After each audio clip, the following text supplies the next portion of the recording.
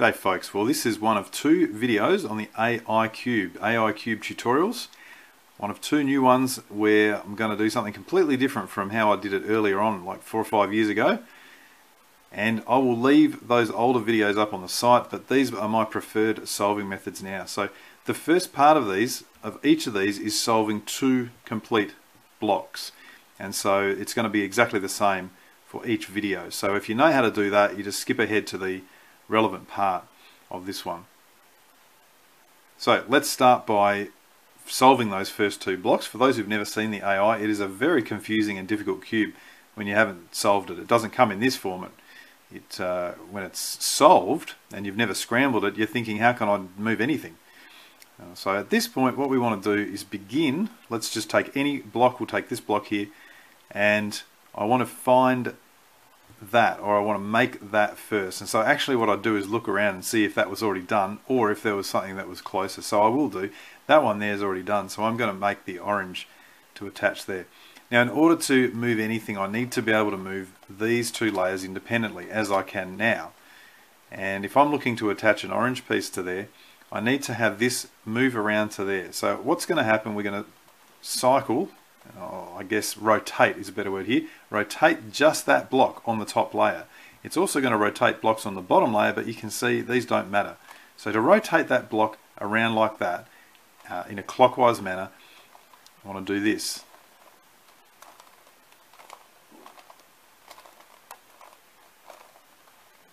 There it is. Now you can see that the white orange is now up there. It used to be down here. Now I call that up, up, down, down all the time, and I call it that whether I'm doing it with this face first or with this face first. But you can see they're going to make a difference. If you want to rotate it anti-clockwise, then it's going to be that face first. It's still an up, up, down, down. That's almost the only move you need to remember for this cube. Now because that's there, white orange we've got, I need to attach that orange to an orange piece in this position. So I'm going to go around and just see if there's one there. Oh, there is. So now I just need to turn that layer like that. You can see I've made that, and now I want to keep it safe. So I want to rotate it back so it's on the bottom here. So that means rotating it that way. So it's another up, up, down, down. And of course to get it done we need two of them. Okay, that's the first stage of the first block, is to get that sitting there. Now the next stage is to note that this is a white orange, so I'm looking for a corner which has white orange on it, and that's the one I'm going to build. It's over there, and I can see that's already attached to a white orange green. And so just to bring it up, I'm going to rotate it so that, let's rotate it around so it's like that.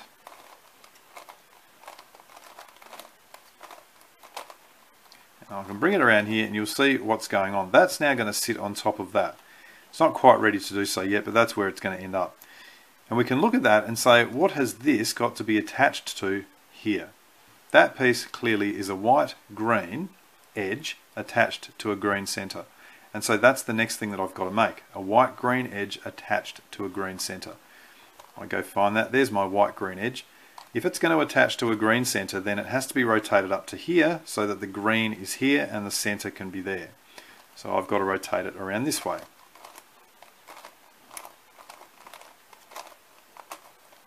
Okay, now it's ready to attach itself to a green center. There happens to be a green center over here. If, for example, the green center wasn't in its position, so for example, say it was here and I needed it here, I would then rotate this entire block to put the green over there. Very simple. So now what I can do is move that around to there and attach it, and now bring it down to the bottom.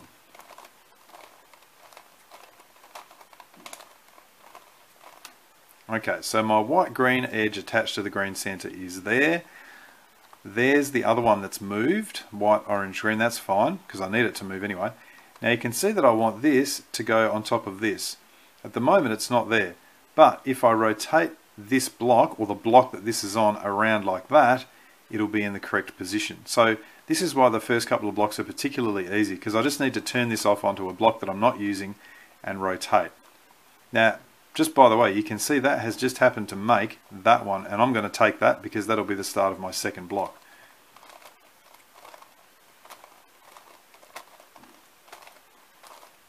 Okay, so I've made that. When I turn it back, you'll notice that start of the second block stays there because it's on the bottom.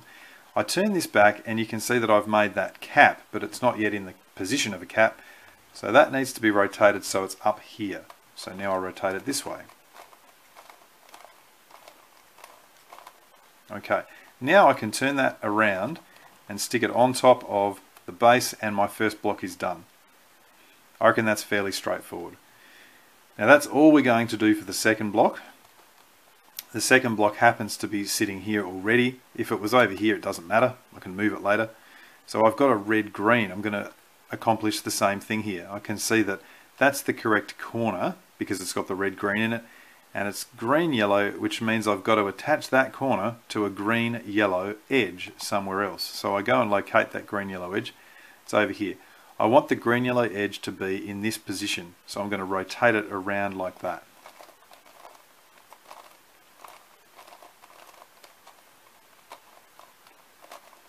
Right. Now what I can do is bring that green-yellow corner around to there.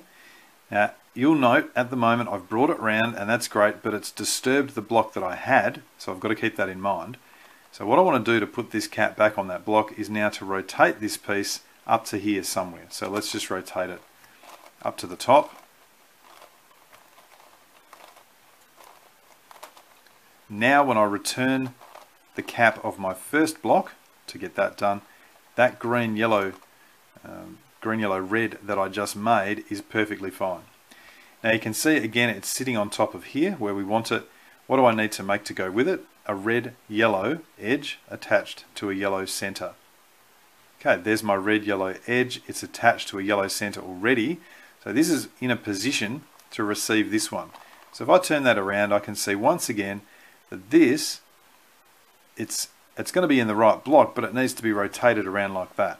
So I'm just going to turn it to a block that I have not yet used and rotate it.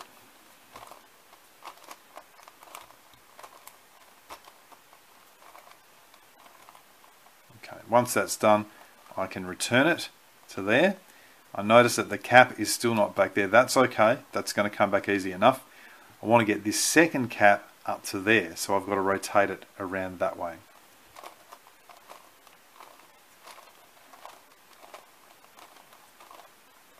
Good. Now, what have I got? I'm firstly going to return the first one back. In this case, we'll notice that that second one magically comes back over to there. Now, that's not always the case. So the second one may have landed here, and I need to get it across to on top of this base. So what I want to demonstrate here, because this will be applicable later as well, is how do you swap. Firstly, how do you swap two blocks? If I want to just swap that block with that block, what do I do? Very simple. I don't even know what these moves are. I put them on the screen, but I never think about the moves. So firstly, let's grab this block. I grab this block, I move it down underneath the other block, like that. Then I do the same with this block. And when I move this block down under here, it's going to put this one into there. You can see there it is now. And finally, I do that exact same thing here, put this in here, and that has swapped those, did I say swapped? Swapped those two blocks in their entirety. Now, if I want to just swap the caps, I'll do it with these two because we'll be able to see it much more clearly, and then I'll swap them back. I developed this little algorithm. I don't know how I came about it. I think it was a lot of trial and error and thinking, how do I get out of this? Basically, I want the two blocks on the left side. So one at the back, one at the front, first of all. Then I want to do the following. Just the upper slice, U2. Now I want to swap these two blocks in their entirety, just like we just did.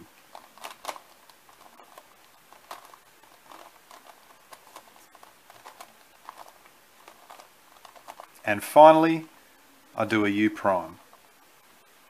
And you can see that the cap from here, so this white-orange cap has now landed on top of the red-green base, and the red-green cap has landed on top of the white-orange base.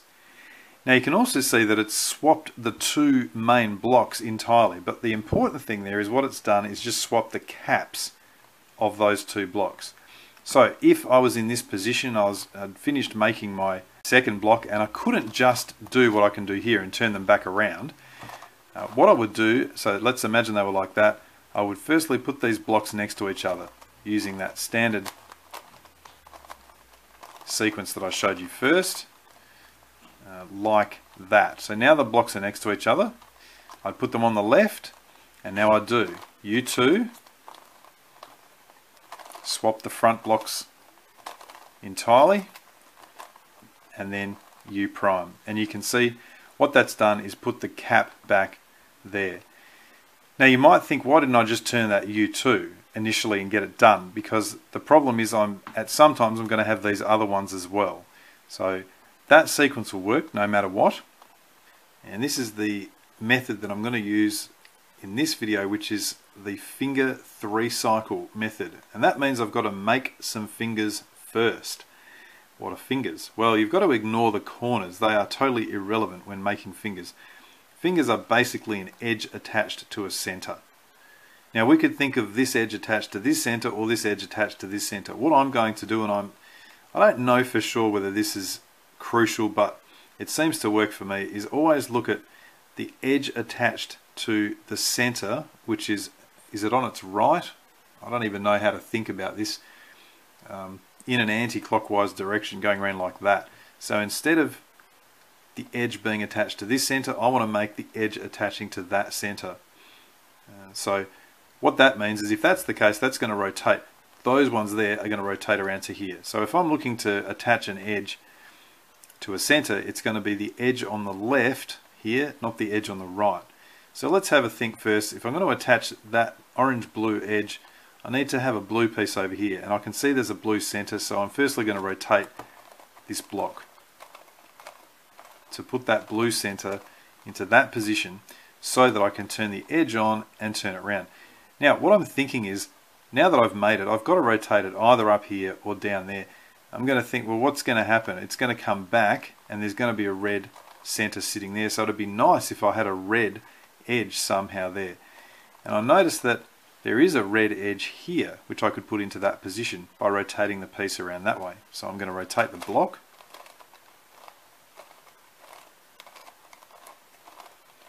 Which has got the orange-blue edge attached to its center. And then now, because I've got to turn it back, when I turn it back, you'll see the two blocks at the back, which I've already done, they stay as they should. And you can see the yellow-red has attached to that red center. That's good. I've got to keep that going. What do I want next? Well, that one is done. So I want to keep that intact. So I would probably say, in order to keep that intact and that intact, I rotate it around this way. If I rotate it around that way, this is going to separate from there. Now, it may not be possible to avoid that in some scenarios, but for now, I'm going to try. Okay, so now I've got that, what did I have? The red-yellow that I just made with the red. Got the blue-orange with the blue. I've got this blue-yellow here that needs to attach to a yellow. Now I've got, which one did I have? I didn't have anything over here. Both of the ones that I'd done are now over on this block. So I guess I'd look at the blue-yellow and say, where's that got to go? Either to this yellow down here or to this yellow down here. Alternatively, I could look to attach a piece from here and bring it over to attach to the orange. The only real issue with that is if I attach it over here, I'm probably going to end up breaking one of these things. So let's bring that blue-yellow over and attach it to a yellow. That is not done, of course, because it needs to be these ones to match up with there. So I reckon, actually, to be honest, sometimes it's like, I think I'll try this one. Okay, so I'm going to bring the blue-yellow around and attach it like that. If that's attached, well, that is the one that we'd already done, so I don't want to break that. So let's move it around this way.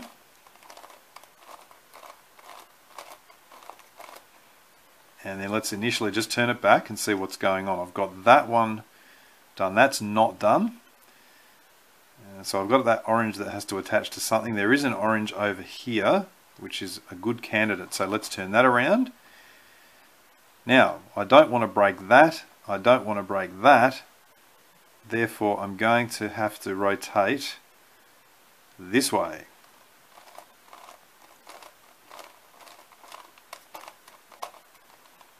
so the two things that I would like to keep intact are intact.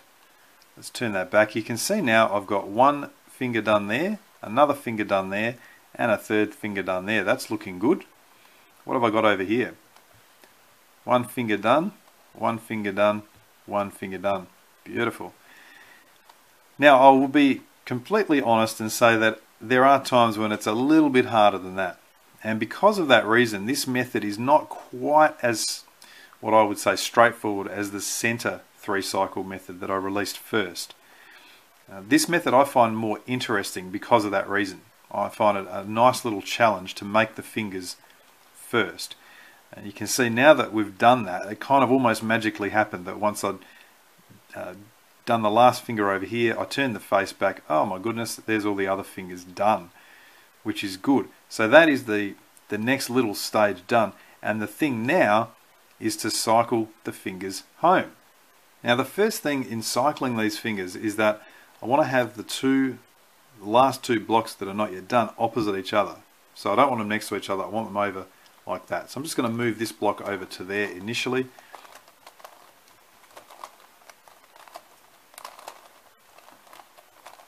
Okay.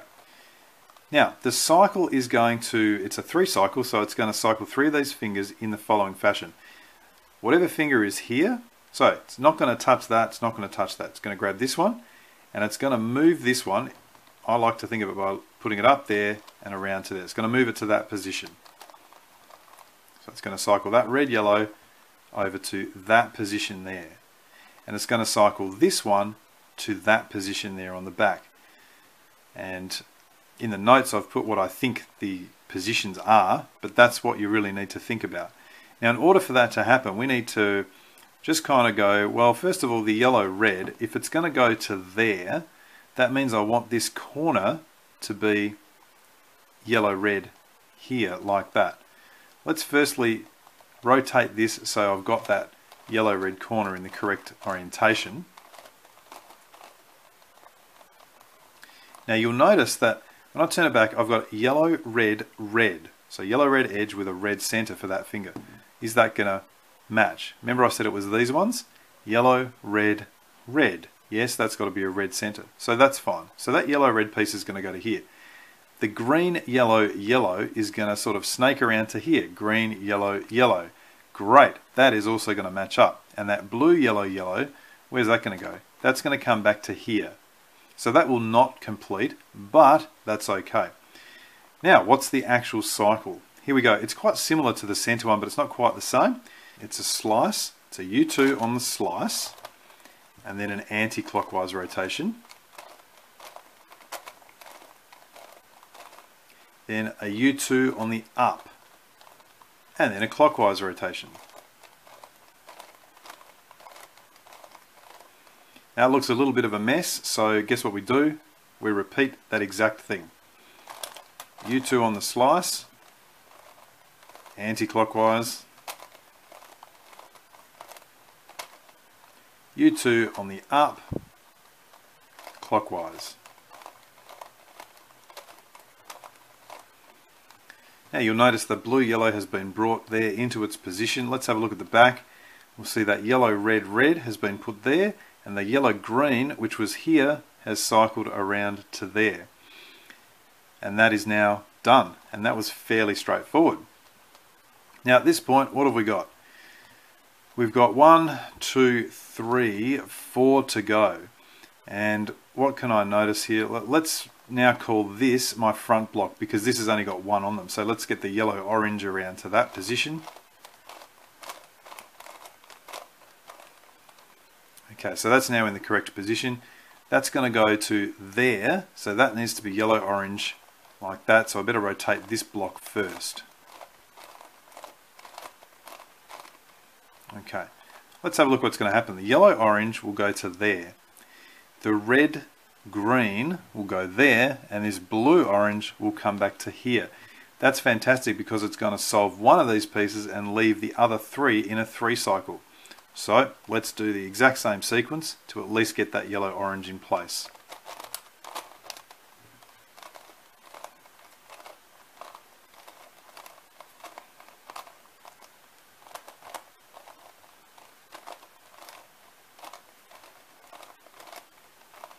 Okay, there's that whole move. Now we just repeat exactly the same thing.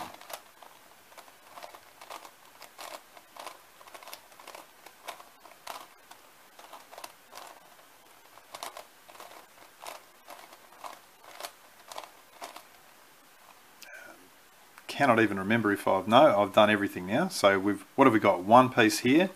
If you look around the back, we've got that yellow orange in that position. We've got another two pieces.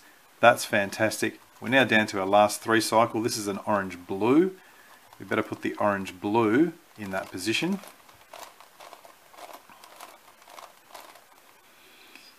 Like that. Now, this is an interesting one because what we notice here is that this orange blue, that's going to go to there. Then the yellow blue is going to go around to there, and the orange yellow is going to come to here. So at this stage, you might think, wait a minute, are we in some kind of never-ending cycle here? Because didn't we just have a 3 cycle and now we're going to end up with another 3 cycle? Well, what I've found is that you just need to do this, and eventually you will, when I say eventually, after 1 or 2, you will get down to the correct rotation of this corner so that it finishes cycling home the fingers. So let's carry this one out again. Is that in the right? Yep, that's correct.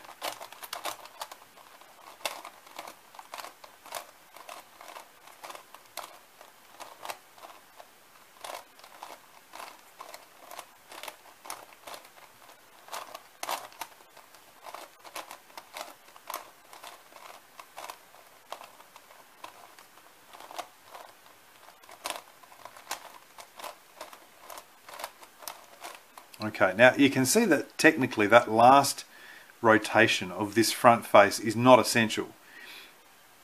All it's doing is putting that piece back into this position where we started. So now what have we got? The yellow orange here. What have we got over on this side? We have got, yep, so we've got still a 3 cycle, but now I think, well, I've got to get that yellow orange rotated to there. So let's rotate the block. Alright, so now what you'll see is the yellow-orange on the back block is correctly positioned. That yellow-blue, let me do it in the same way that I did it before. Here's my yellow-orange, I looked over to the back, said that's going to go to there. That yellow-blue is going to go around to there, and this red-green is going to come back and solve. And that's what I meant by, if you have a 3 cycle and you think it's going to end and it hasn't, it just means you'll need probably one more routine of this to complete. So let me now complete that.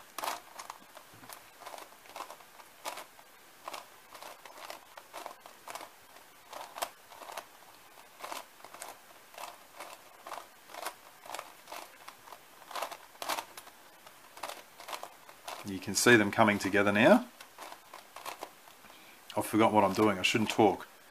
There we go. I absolutely don't need to do this last rotation because you can see they're all there. And those last 2 blocks are completed. Now again, I said in the one on the center 3 cycle, when I found that I was just overjoyed. It was so much easier. This one I was pretty happy as well when I found this one. Didn't have quite the same feeling of, man, that's amazing. But I still sort of did. But I go, well, it's a little bit more challenging in both making the fingers, reducing the fingers, and then also just getting them cycled home. So if you want the super easiest routine, I think it's probably the center 3 cycle in the previous video. But if you want a nice challenging one that makes you think a little bit more, then this is definitely the one. So again, at this point it's time to solve it as a normal 2x2x2. Let's do the white face. Oh, this always takes me so much longer than it should. What's that? White, blue.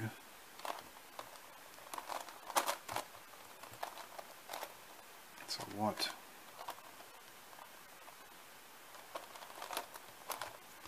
Okay. That one can be used to fill in these top ones here. What's that? Yellow. I don't really want that one. I want the yellow, blue, red. Let's rotate that first of all. And remember, this is really just your own method. Whatever you want to use is fine. What's this one going to be? Yellow, blue, orange, which is that one there.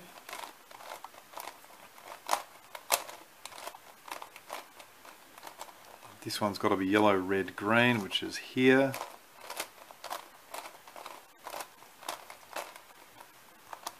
Put it back and now keep rotating until all the bottom corners come back together like that. And same as the last video, we've got this situation where instead of having them solved, we've got a couple of twists that need to be done. So have them both on the top face. This one's got to go anti-clockwise first, so we'll rotate that one. And then we'll move that out of the way and rotate this one clockwise.